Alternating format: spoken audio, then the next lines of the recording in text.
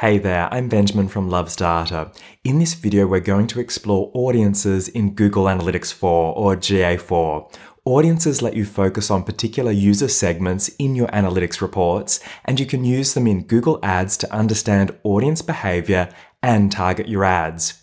We'll walk through setting up audiences, how to import them into Google Ads, plus extra tips you should know about when using audiences. Okay, let's get started.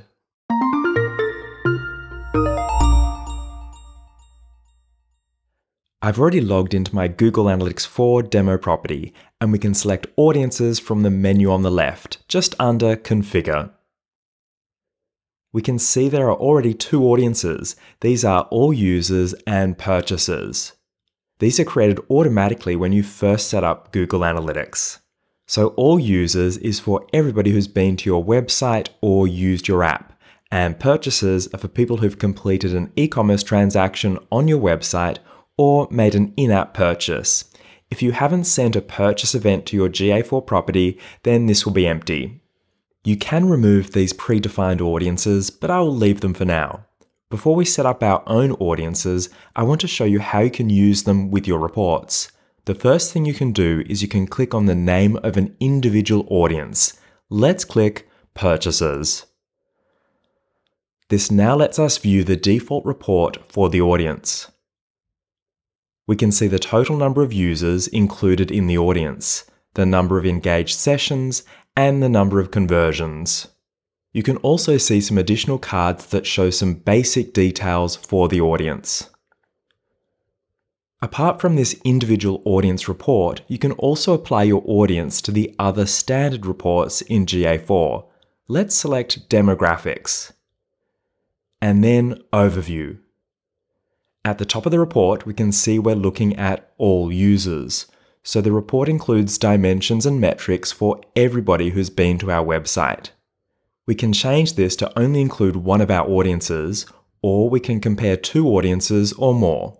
Let's start by adding another audience to the report. To do this, we click Add Comparison.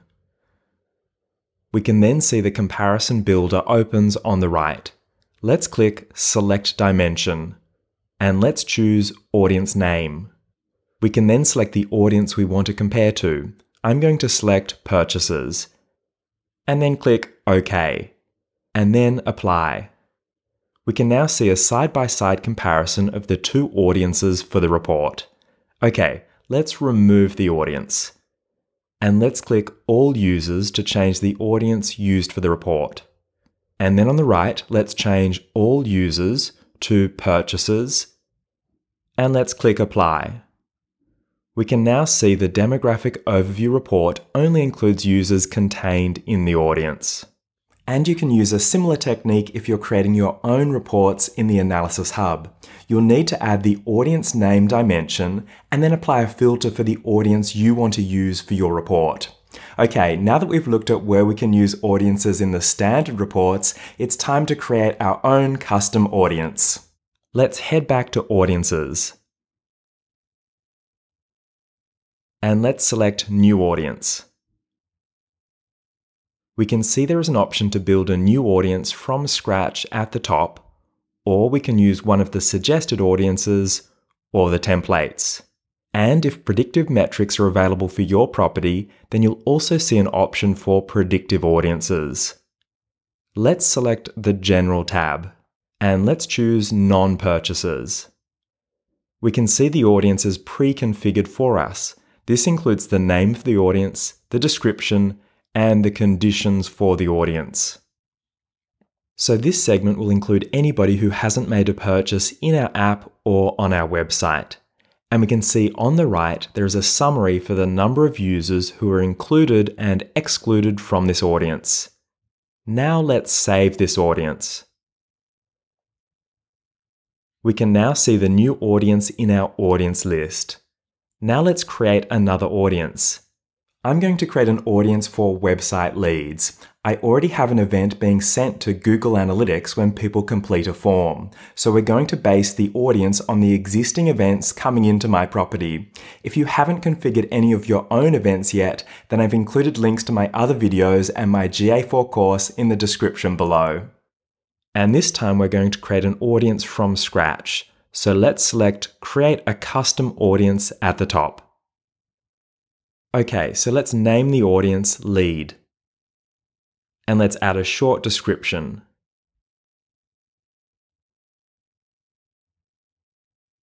Now let's add a new condition for our audience.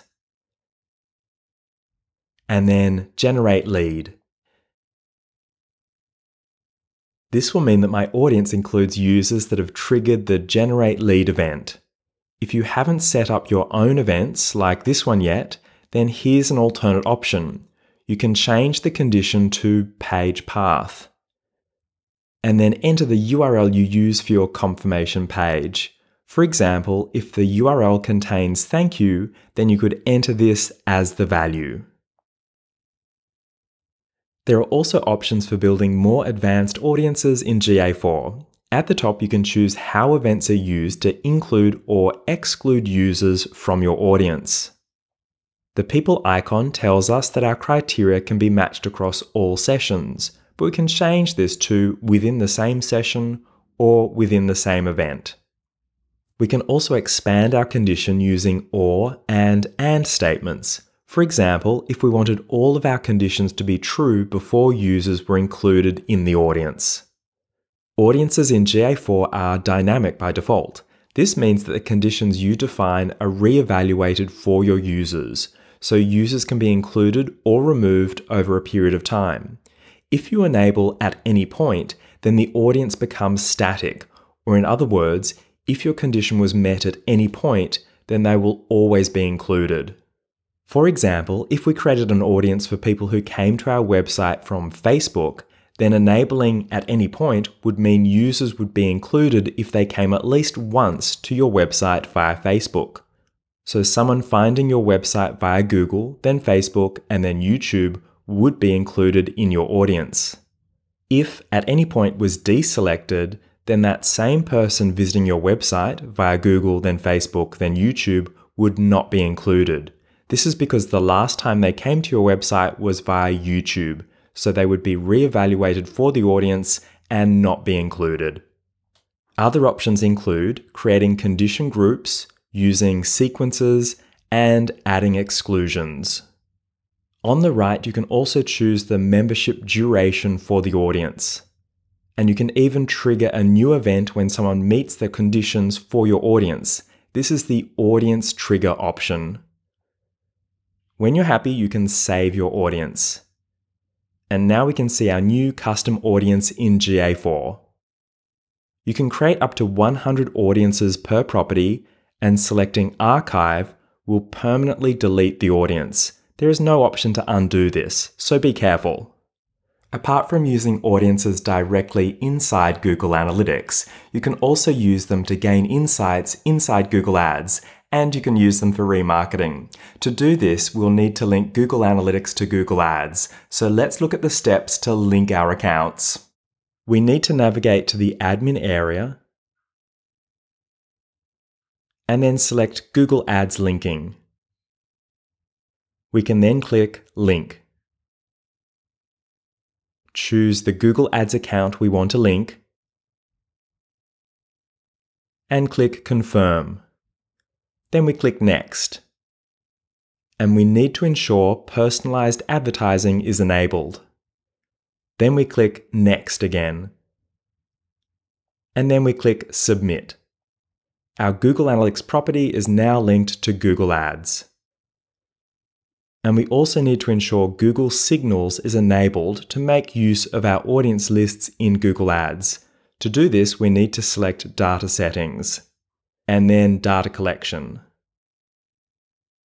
And we can see Google Signals isn't enabled for my property, so I need to follow the steps to enable this.